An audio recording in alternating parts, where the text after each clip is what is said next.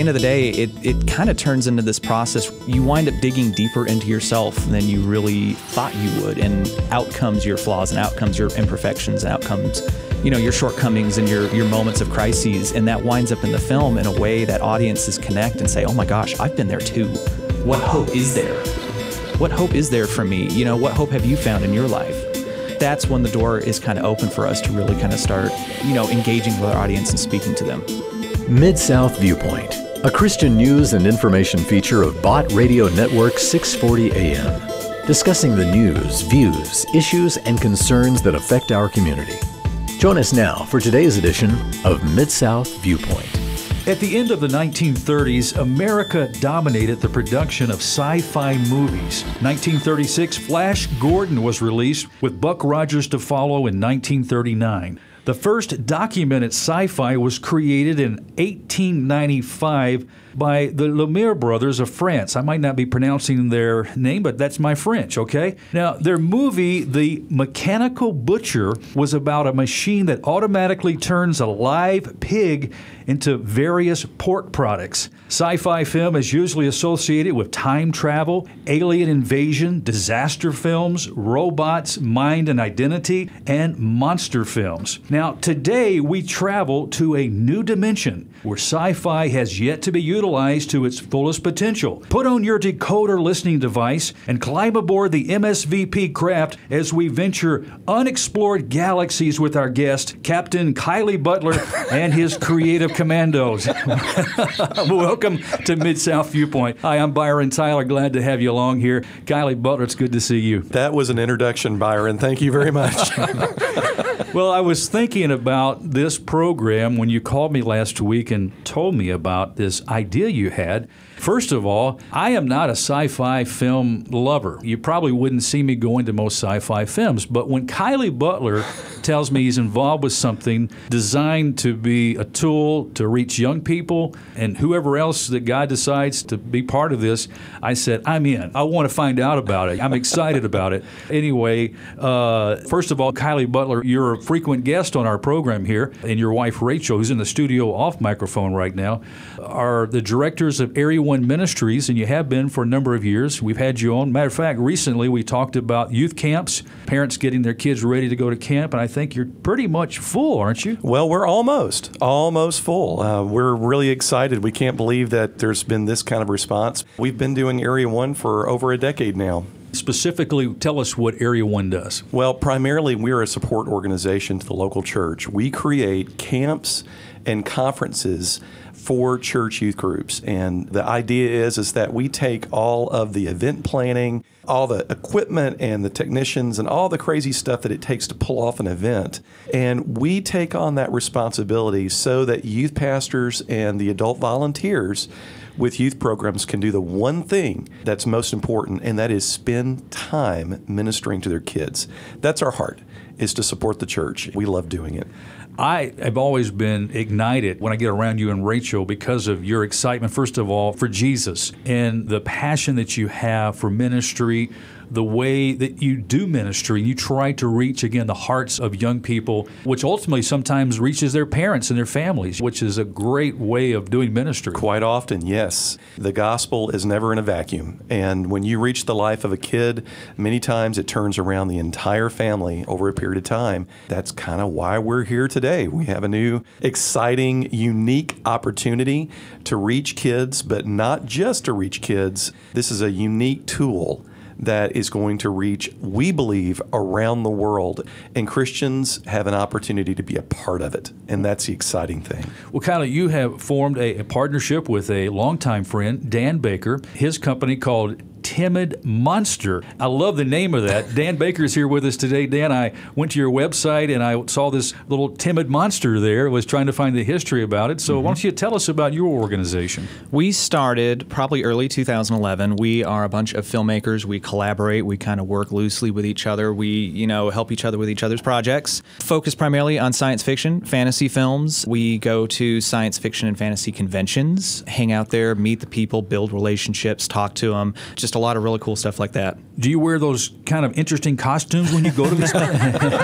We want to. We really do, but we're broke and we can't afford it. I mean, some of these people are wearing the professional studio movie theater quality costumes. You'd be surprised. It's great. Take us back to your first interest in filmmaking.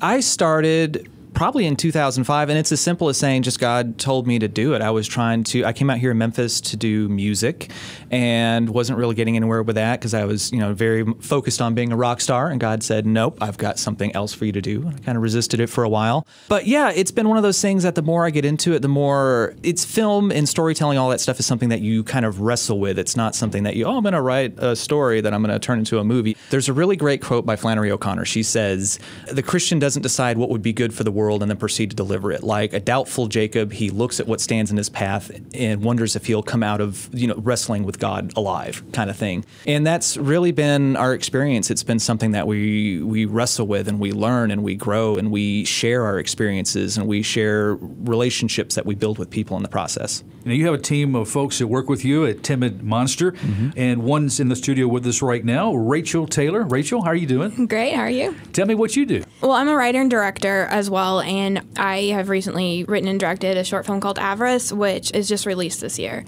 So what does it take to make a movie? It takes your life. That's what it takes. It takes money, it takes inspiration, and a lot of dedication. When you have the idea to make a movie, you have to be willing to do anything possible to get that thing all the way to completion. Kylie, the project we're talking about today is called Aurora Centauri. What is it all about? It's a fascinating story that's inspired by the writings of C.S. Lewis and probably the more of a modern storytelling, but the idea is it's the story of a young girl who is learning to be selfless in life. And this story goes along with what we're teaching at Area 1 this year. In fact, that's kind of how we got started with Dan and Rachel. We were going to just do some regular small videos. And then Dan and Rachel had this idea to do something much bigger, not only to reach the kids at Area 1 conferences, but to also reach people all around the world at comic and fantasy conventions, as well as to be a tool for the local church. And so we're telling a story, the journey of a young girl. Tell you what, Dan, you're better telling this story. Am I now? So you've got Aurora Centauri, her and her people. They have migrated out of the safety of a remote solar system. They want to set up their own lives. They want to be free. And now years have passed and there's a radiation barrier separating them from safety. And the only way across is a blind leap through. So she's a courier. She travels between these little asteroid communities and nobody really wants to talk to each other. And they've all kind of grown further and further and further apart. In the middle of all this big intergalactic dust cloud is blowing in and it's going to force them kind of into eternal lockdown, eternal darkness. And in the middle of all that, she gets a call to take a type of call that few couriers of her type take, and that's to transport human cargo. And it turns out it's a couple little girls that wind up needing her help kind of at the end of the world. It's got a great storyline. And Rachel, your part in making this film happen. I'm a producer on Aurora Centauri. So right now, my main role is just trying to get the film off the ground. So right now we need the finances for it and the fans and just all that stuff. What you said takes me to my next area I want to talk about. This is a ground floor mission. We're talking about something that's just trying to give it wings and get it going.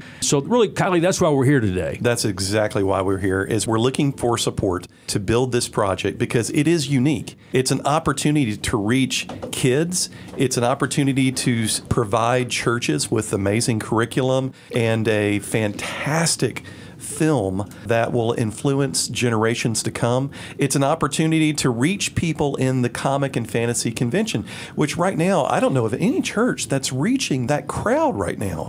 This is a really unique project, and we need help. We need help getting this thing off the ground. We're not just asking for money here. We have a Kickstarter campaign set up, and this isn't like, come donate to our cool ministry. It's going to be awesome for everybody. You can actually pre-purchase a copy of the film. You can pre-purchase a copy of the ministry tools that we're developing to go along with it. This is just something that you can take part in and share and enjoy yourself. How do you, and we've talked about this on other programs in the past, we're not trying to razzmatazz kids. Right. That doesn't mean that we can't be exciting. It doesn't mean it can't be adventuresome. There's a tool here we're talking about drawing young people where they're at into thinking about spiritual things, thinking about themselves in relation to God. It goes back to what I was saying, too, about how we kind of operate at Timid Monster. We draw people in by what we do. A fandom is this amazing kind of cultural phenomenon you see at these science fiction and fantasy conventions where people they get into orbit around kind of these ideas and these shows and these concepts. And we're there, we're talking to people, we're getting them engaged and bringing them kind of into our lives and into the struggles that we're having. And out of that comes these really strong, meaningful relationships where we do have an opportunity to, if not encourage somebody to actually share the gospel too. Dan, when you go to these conventions, what are some of the unique things or maybe some of the common denominators that many of these people have that you meet? I can tell you that this is almost a missions field created by the church in a lot of respects. These are people that have been chased out of families, chased out of homes, and chased out of communities because they're a little different. They are different, and it's not necessarily a bad thing. I didn't have a lot of friends growing up in high school and in my adult life, apparently, but we're all kind of on the outside there, and we've kind of formed our own community out there in the outer reaches of space. Oh, okay. Yeah. Okay. Hey, Kylie, was this your original concept that you and Rachel, were you talking about it one day and said, why don't we make a sci-fi movie? Well, we've always wanted to do something that's much bigger than just creating some short videos for the Area 1 camps and conferences. We've always wanted to do something much bigger than that. We believe that we can be much more effective at ministering the gospel with sharing Jesus Christ if we work together with incredibly talented people. And so I probably have to say, I think, Dan, this was your idea. But, we sat down and we started collaborating, and, you can accomplish such amazing things by working together. We don't want to be out in our own little outer orbit, our own little bubble, doing our thing that's not connected to anybody else. We want to reach kids, yes, but we want to reach people wherever they are, especially groups of people that maybe the church has overlooked. And this is an opportunity to do something amazing, really extraordinary. You mentioned a moment ago about a curriculum that would go along with the film. Yes, absolutely. I don't have any statistics in front of me, but I've read for years that one of the most influential mediums in the world is film. It drives our culture, it drives our values, and I think the church is beginning to understand this. I mean, you're starting to see a lot of faith-based films. And what we're trying to do is a little bit different, especially if you're not into spaceships and explosions and things like that. I get it. You don't have to be into that genre of film to understand how powerful of a tool this can be. And so what we're creating is going to be a film that'll be broken up into sections. So a youth pastor can take this film, and there will be a discussion guide and curriculum that goes with it. And he'll be able to talk to his kids about biblical concepts in a way that these kids have probably never seen before, in an influential medium that will have these kids on the edge of their seat. Rachel, is this going to be an animated type film or? No, it's all live action. There's going to be quite a few special effects, obviously. Blowing things up, we're not actually going to be able to do. But come on, let's blow something up. We would like to, but no. It's going to be live action. This is pretty exciting, Dan. I've seen some of the short films that you've already been involved with and have won awards, too. So you're playing with a award-winning movie maker here. I tell you, we have an amazing team of professionals, and I cannot wait for this project to be made because it is truly unique, and there's such an opportunity for people listening to get involved and be a part of this project. Now, what is the projected start time? How long will it take to make this film, Dan? This is going to be a doozy. We are hopefully going to start production mid-April. Kylie's camps are in June. We're going to be able to use this film to minister at his camps. So we've got our work cut out for us, but we're going to start pre-production pretty much any day now. We'll have May to turn around the post-production, get all the effects in place, do the editing and all that stuff, and hopefully be done by June. What about casting? Well, that's the pros over here. We already started. We fortunately have a very, very good relationship with a lot of casting agencies here in the Mid-South, and there actually is a lot of talent here in the Mid-South that we're very proud to be working with. We're hopefully going to be pulling in a lot of the people that we've worked with before. We've got a young lady that was in one of our other films that hopefully we'll be bringing back. So if somebody listening right now, Dan, says, hey, I'm interested, I have some acting ability that should not go unnoticed, might want to try out for a part, is there opportunity? Yeah, there most definitely is. The best way would be to get in contact with us through our website, which is timidmonster.com. Just go there and leave a message and we'll get back to you. When you take a concept like this film project from its beginning, as a film producer, what are some things that you're looking to do, the steps involved to make it? It's blood, sweat, and tears. You really do have to. There's this funny thing that writers keep talking about, like the characters in their heads come alive and start talking to each other, and they start telling the writer what should be happening in the story. And that's kind of what happens. You kind of got to step back and let the story breathe and let it kind of grow on its own. And, there's a lot of prayer that goes into it. There's a lot of thought. There's a lot of research. There's a lot of reading. But at the end of the day, it kind of turns into this process. You wind up digging deeper into yourself than you really thought you would. And out comes your flaws, and out comes your imperfections, and out comes your shortcomings and your moments of crises. And that winds up in the film in a way that audiences connect and say, oh my gosh, I've been there too. What hope is there? What hope is there for me? What hope have you found in your life? That's when the door is kind of open for us to really kind of start, engaging with our audience and speaking to them. That's such a needed thing, Kylie, in today's world. Where is hope? Is there hope? Largely, these conventions that you go to, there are people there that they're looking for hope, trying to find hope, Rachel. How did you first find hope in your life? Through story. I think the reason why I ended up becoming a filmmaker is because I try and make sense of the world through stories, and I think that you can find you can make connections from start to beginning in a story.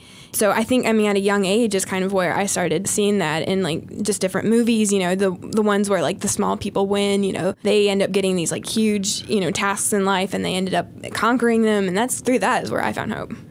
Kylie, how do you produce something that's not cheesy when it comes to making these kind of films? Because in the early days, probably in the 50s and 60s, we look back at some of those films that were made, we're going, oh my goodness, I can't believe that we were entertained by this. Even when I watch the episodes now of Lost in Space. Oh, wow. And I grew up watching those, and I was always mesmerized by the robot and, and their adventures in space. And now I watch it with my kids, I'm going, I can't believe I used to watch this, Well, I tell you, it really comes down to the story. We're not relying on, as we mentioned a second ago, explosions and flashy stuff and even CGI, computer-generated special effects. That's going to be part of the story. But really, the story is about this girl and what she's going through in her journey. And we find that a lot of times the best art is when you're actually telling a story and you're not trying to just do explosions for explosion's sake. I know for some folks out there, what we're talking about may sound like a cheesy Godzilla movie. That's not at all what we're going for. You look back a couple generations ago, I'm inspired by C.S. Lewis. I grew up with The Lion, the Witch, and the Wardrobe and all of those amazing stories and Tolkien and Lord of the Rings. And there are a lot of stories that they're set in another world. Many of those stories, they still stand the test of time because they were written so well. The stories about the characters were so deep. And that's what we're trying to create. We're trying to create something it's not going to be here today and gone tomorrow. It's a story that will be able to be told for many, many years to come because it's that deep and because the hope centers around Jesus Christ. And that is the ultimate story that has stood the test of time, that God stepped into our world through His Son Jesus and radically changed lives through that faith relationship in Him, that journey that we start when we put our trust in Him. And the parallels here, I think it's so important, again, because that message oftentimes, if there can be things that they can relate to, such as this sci-fi movie. Absolutely. That points them to the truth and points them to that relationship. Again, this is the ground floor opportunity for our listeners right now. And I think the first thing would be to say prayers are needed. Yes. Please. Yes. It's going to take a large group of folks pulling this off, and we have an amazing team. Dan, you're one of the best filmmakers I've ever seen. He's an up-and-comer. Rachel is awesome at what she does. The scriptwriter that we have working with us is phenomenal, but absolutely, at the end of the day, we have to have a group of folks praying for us. It's going to be the Lord that pulls this off. It's a crazy idea, and we felt like God said, go for it. And we are going for it. And we're looking for some crazy Christians to join us in this. And that's what it takes sometimes, taking that leap of faith, believing, trusting God. Here's this vehicle here that can be used again to do that. And so we would encourage our listeners, first of all, to learn more. There's a video that you can go online and look at, Dan, isn't there? Mm-hmm. There is. If you go to whoisaurora.com, that will take you straight to our campaign page. We might put some additional information up there. But whoisaurora.com will take you to everything that you need to see. There's a video, and you can see Kylie and I flapping our gums in person. And not just over the radio waves. But yeah, everything's there. Yeah, and let me spell that out for you, listeners. It's A-U-R-O-R-A, Aurora. So whoisaurora.com. You can go to the website, see the short video clip, and learn more about this film and opportunities for you to connect. That's why we want you to know about it. There is a level of integrity that when it comes to Kylie and Rachel Butler, when it comes to their ministry and their hearts, I mean, they have proven this since I've known them. I first met them before they got married when they were at Crichton College at a missions conference. God united their hearts with vision and ministry. We've talked to them about their testimony about Rachel's going through cancer and God healing her from her cancer and the things that they have journeyed together in life by trusting Christ through the Area 1 camps, and other ways that they have sought to reach our young people right here in our community, which through this project, again, Aurora Centauri, that they're going to be able not only to reach our youth here, but youth we will trust around the world. This is going to be an amazing tool that will reach people around the world for many years to come. Dan, what would be the link to the movie? Do you know yet? I don't think we've gotten quite that far. We'll probably keep whoisaurora.com around. You can check out the film side of things at timidmonster.com. And if you want to check out the ministry side of things, you can go to Kylie's site, which is area1.org. Yes, area1.org. So you got two resources there to check out to learn more and be in prayer for. Rachel, as the producer, tell me, what does a producer do? Well, basically, a producer makes sure that the money is all there for everything that you need. You make sure you've got your crew, the cast is in order, and things are running smoothly. So there's a lot of prep work that goes along with it. On set, there's not quite as much to do, but that's mostly all the stuff before. They do a lot of logistics. What about the actual technology of filmmaking now, Dan, has gotten so... It's incredible. Yeah, I mean, what you have available to you, I mean, will you be using the latest or the best? Or? Yeah, oh, absolutely. Yeah, we want to make a tool that is going to be able to compete. I mean, the thing you got to understand is people are having conversations about faith, about morality, about God, but that's getting filtered through shows like Doctor Who and, Star Trek and all that stuff. And we want to be a part of that conversation too. The church really has zero presence in that area right now, and it's heartbreaking. It's absolutely heartbreaking, and we need to be part of that conversation.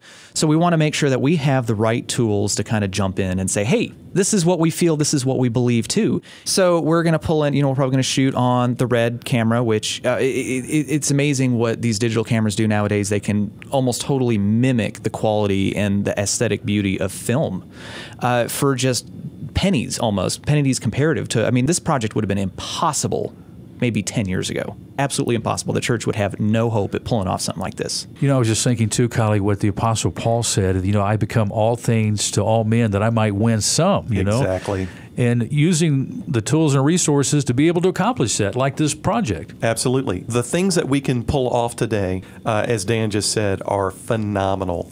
And so we just have to have people who are willing to go do it. And I tell you what, Byron, we have a team that is willing to go do it right now. And we want to talk with more production staff and those behind the scenes of making this film possible, but we can't do it right now because our time has run out. So what we're going to do is we're going to close out this program, say goodbye, and come back on our next broadcast as we soar the intergalactic galaxies of the sci-fi film here with our guests. Thank you so much, Dan Baker, Rachel Taylor, Kylie Butler, for what you're doing for Christ's kingdom. I'm excited to learn more about this project and how our listeners can be involved. Thank you. Yes, thank you. Awesome. All right. We'll talk to you next time. Friends, on that, we'll say goodbye on this edition of Mid-South Viewpoint. I'm Byron Tyler. Thanks for listening. Bye-bye now. Thanks for listening to Mid-South Viewpoint. If you'd like to join the conversation, you can email us. Our address is wcrv@botradionetwork.com.